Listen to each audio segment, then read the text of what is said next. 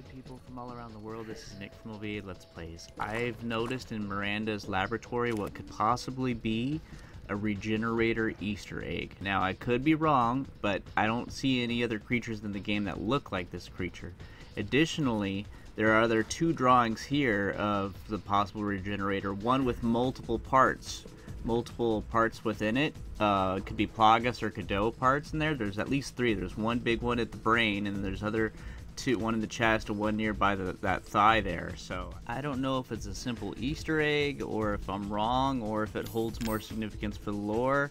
But please let me know down below in the comments what you guys think, and thank you guys so much for watching. I hope you guys have a good day.